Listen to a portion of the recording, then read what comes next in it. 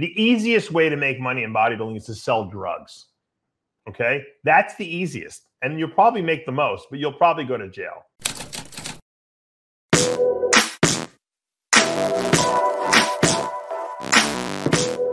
We'll take one more question. We started the show talking about the expenses, obviously just in terms of real life expenses and trying to balance that with bodybuilding and the expensive quote unquote hobby that it is. Question is from Fidel Abbas. Now his question is more so kind of a general, what is the best way to make money in the industry, selling PEDs, coaching, competing, or starting a supplement company?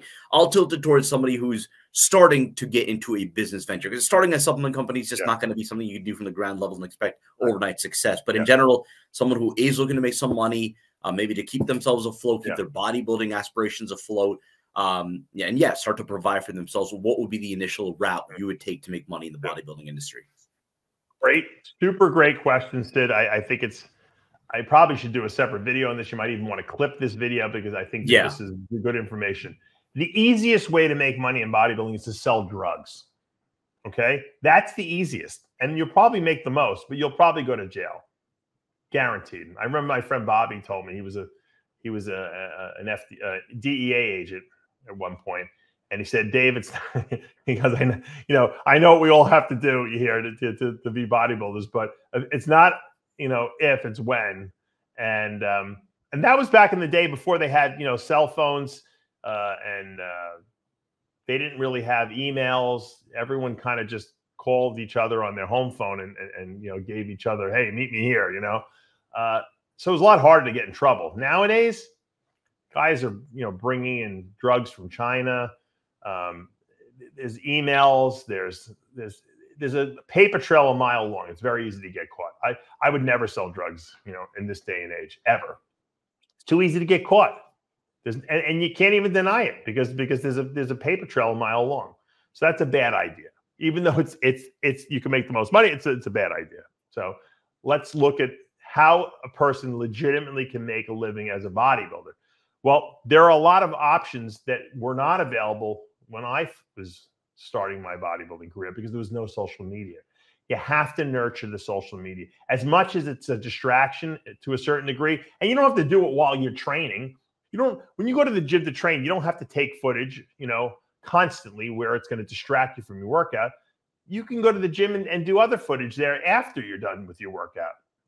The point is, education is really good. People love to watch other people's journey. Reality TV is where it's always been within the last 10 years, I would say. So start nurturing your social media. Yes, you might only have 100 followers, 200 followers, 300 followers initially, okay? But it takes time. So you have to start somewhere. Like when I started my reptile channel, I already had a very popular bodybuilding channel, but that didn't mean anything. And it was humbling to start from, zero again and have to build that thing up. But now I have like over 20,000 subscribers on that channel.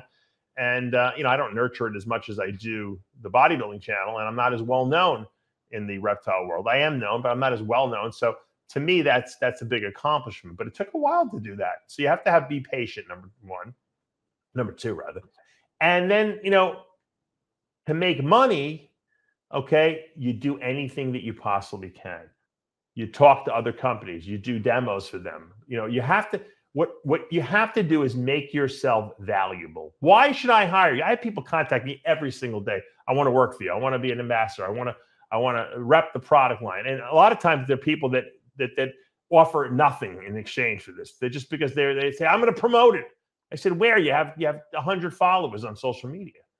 I said, as a supplement company owner, if I'm going to give you free product or I'm going to give you exposure by saying you're my athlete, what are you going to give me in exchange? Everyone starts off like gangbusters. For a first week or two, they're posting every day and great. But can you continue to do it? And, I wanted to work for metrics more than anything in the world when I was, when I first started. I used to see Paul DeMeo walking around with his metrics jacket on back in the day. He won the Nationals in '94. And I'm like, man, I want one of those jackets. And it took, I guess, 3 years. And then I started working for Dr. Scott Conley at Metrics. We bumped into each other in the Metrics Cafe. I bumped him actually into 4 different places. And that's because all I did was think about that, think about it, think about it. And finally he said to me, you know, we keep bumping into each other. You want to come work for me? And I'm like, it was like almost like I couldn't believe he even asked me that. And it was great. And so, but I did everything for them that I could possibly do. I did seminars. I used to call them up and say, hey, I have an idea for what I can do for you, because I wanted them to see me as a valuable employee, someone who they say to themselves, you know what, we got our money's worth out of this guy. And that's what social media is around. If you want to work for a company, you got to show me your value. You got to work so hard so that I say, this guy is just, I mean, this girl is unbelievable. Look at all these posts she puts. She's got engagement. She answers people. She helps sell product. Her coupon code that I made for her is super popular. People use it all the time. That's a valuable person that I want working for me. Unfortunately, a lot of people don't want to put that level of effort into it. But that's how you become a valuable person that companies want to hire. And the reason why there's not a lot of people out there is because there's not a lot of people that can put that level of dedication into it.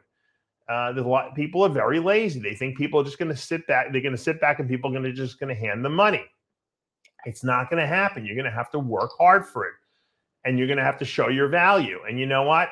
I gave away free information for 10 years, okay, online, before I ever charged a single person for coaching, because there was really not a lot of coaching back in the 90s. I used to coach people for free. People always in and out of my house constantly. This is, once again, before the internet, so I couldn't really do it online. Everyone in the New York tri-state area would come to my house. I had people driving in from New Jersey just because they knew that I would help people out. Anyone. People would call me up randomly. So-and-so said I should contact you. Dave, you're the guy who's going to help me, to tell me how to put muscle on or get in shape. And I'd be like, yeah, come over, whatever. And I never said no to people because I knew at some point in the future that I would want to maybe create my own supplement line, or I might want to do something. And I didn't even know what that something might be, but I wanted people to trust me and say, hey, you know what? This guy selflessly helped us. Okay. I wasn't paying him or anything. He did it out of the goodness of his heart because he wanted to really see me succeed. And the word spreads by mouth. So you got to get a good reputation. So be an information provider and don't put out bad information. Don't be lazy. Don't just read Wikipedia and start doing a video on what you read on Wikipedia. You have to have some real life, experiences with what you're doing so that you can give people like stories like I'm giving you. Hey, remember when I went to the supermarket and I saw this product and I looked at the label and it said, carb free, but meanwhile it had 15 grams of sugar in it from natural sugars that you got to be an information. People love to learn. And that's why these TikTok and Instagram videos, reels are so popular now, because it's like quick snippets of information you can get from people. And that seems to be how people are learning these days.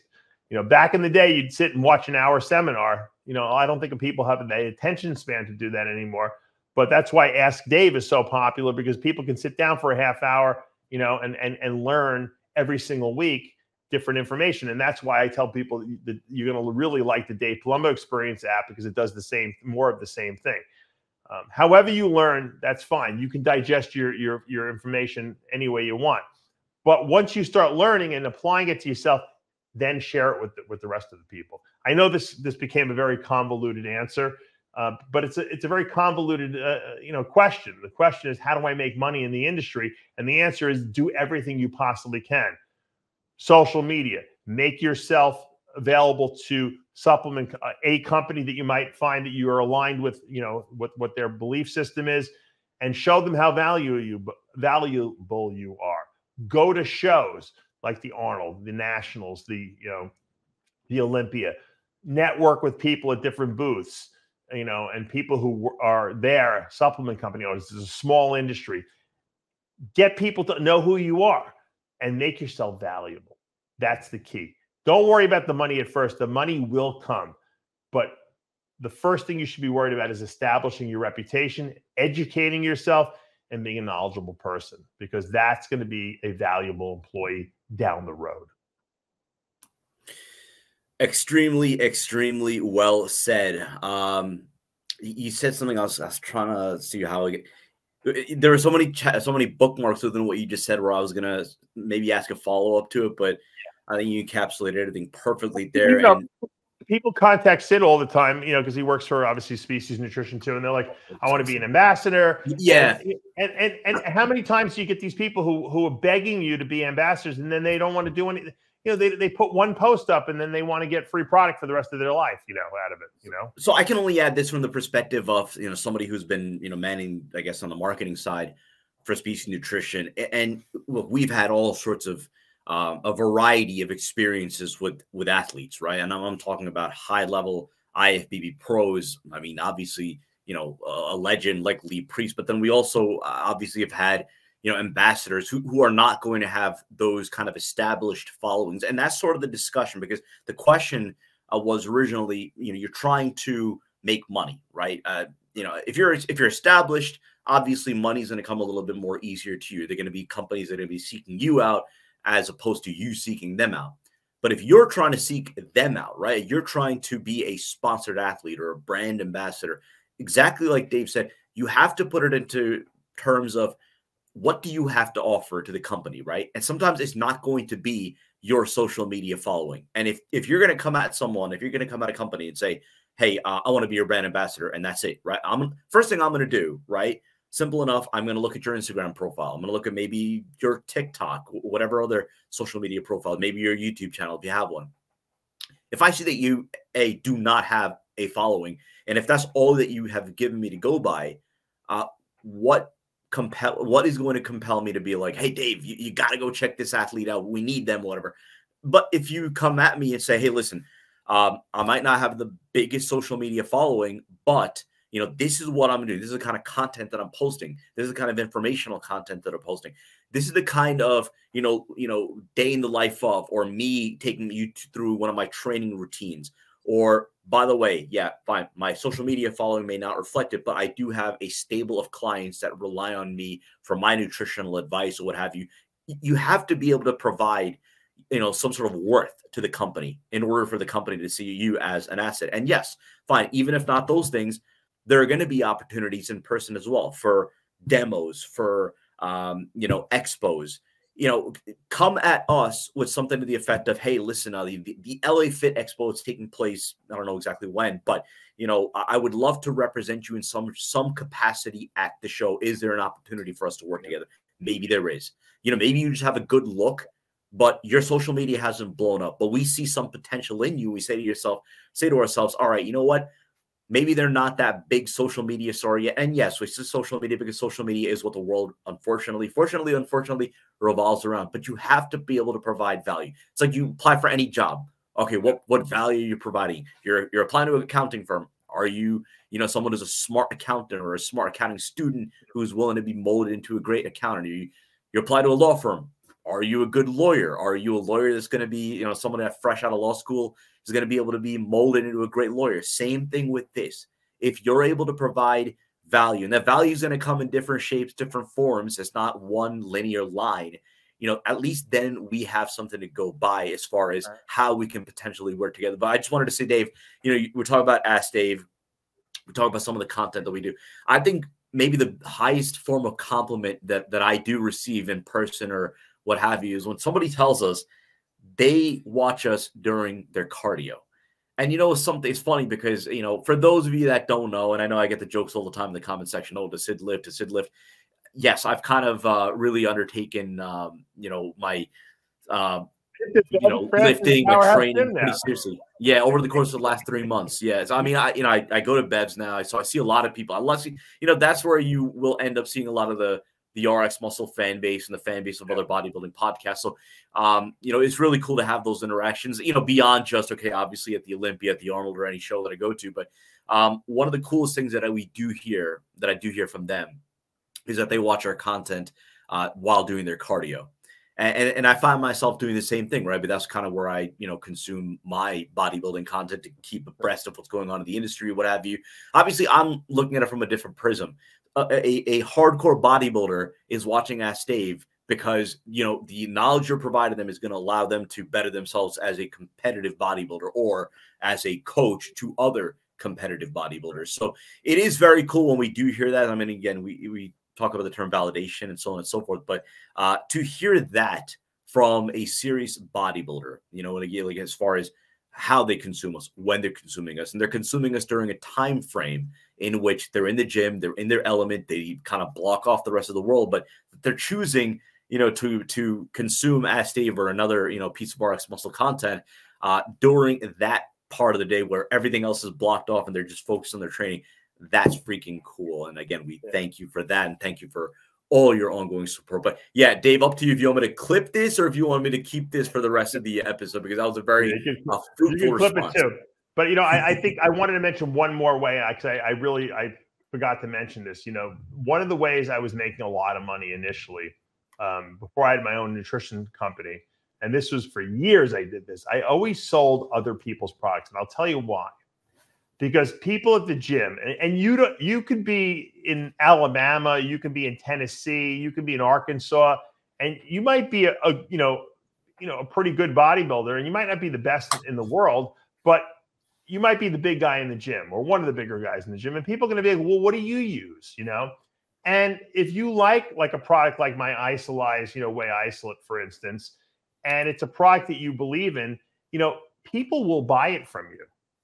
I used to sell, I had a friend, Steve Reeves, not the Steve Reeves, another Steve Reeves from Rhode Island. He made a protein. He had a whey protein that he had an amazing flavor system in it. And it was, you know, no fat, you know, it was like 1 or 2 grams of carbs. It was, you know, like, it was like one of the original isolates that was out on the market. It wasn't a pure ice. I think it was a blend at the time. But this, we're going way back, you know, we're going into like the, you know, late 90s and the early 2000s.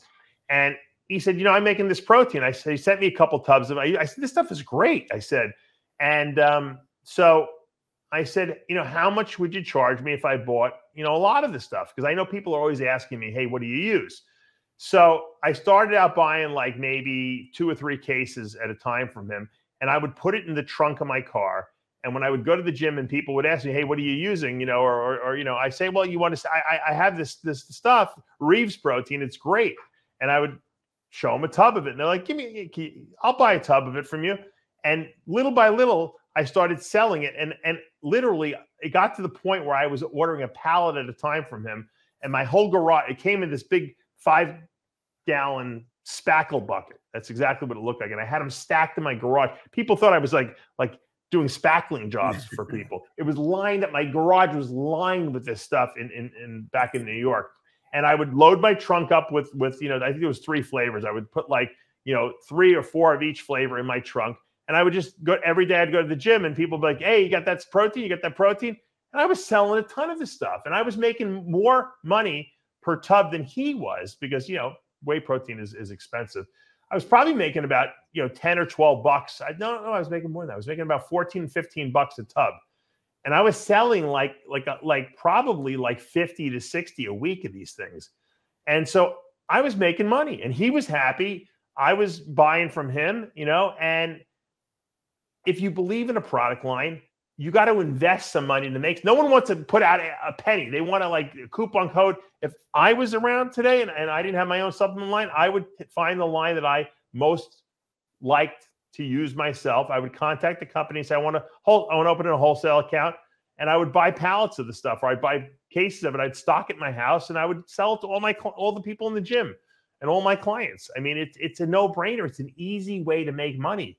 You don't have to put, there's no minimums. You can buy what you want, you know, and there's no chance of losing money on this stuff. It's unbelievable that more people don't do that. And by the way, I do have a lot of people who follow me and clients who do buy Species wholesale, and they sell it in their gyms or they sell it to their personal training clients, and they do make money from it, and they feel good about recommending it because it's a product they use and they know there's the science there. And there's a lot of people with a lot of money out there, doctors, lawyers, you know, professional people, nurses, you know, people in their own business, and they go to these personal training gyms or they go to the gym and they don't know anything about nutrition. They don't know anything about supplements.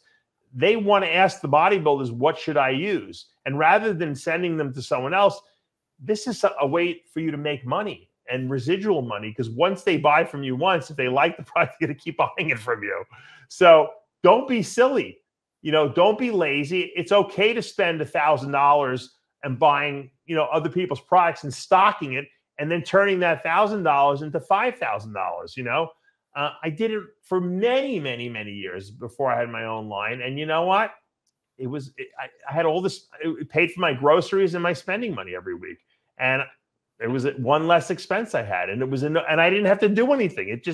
Once I told people about it, then they started telling other people. Before I know it, this guy, Steve, at some point stopped his nutrition line. He now makes a very popular peanut butter line, but he stopped the nutrition line because whey protein got too expensive.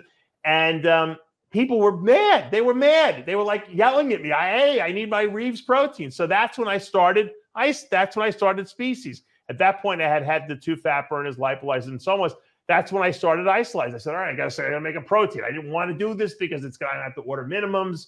But that's how I got into making protein, because everyone was driving me crazy. I didn't have this other protein brand. And I said, fine. I went to my manufacturer. I found someone, and they were able to make what I want. I made it better than Reeves. I went to a pure isolate with 0 lactose, and I got some crazy great flavors.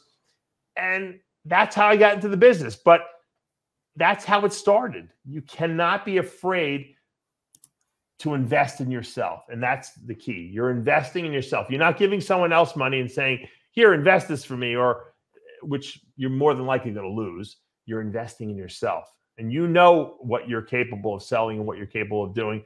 You just believe in yourself. I remember when I wrote that first check for the first load of lipolyzed fat burner, I had to spend, I think it was like $8,000 for like the first run.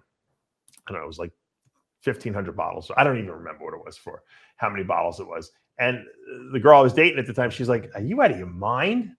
$8,000. I'm like, I gotta buy the inventory if I'm going to sell it, and that's how Species started. And I turned that 8,000 into probably 25,000. So, and then I took that and reinvested it, and I started another SKU of products. But that's how it starts. You don't go from like day one to selling your own product line. You sell other people's products lines that you believe in, and it builds and builds and builds.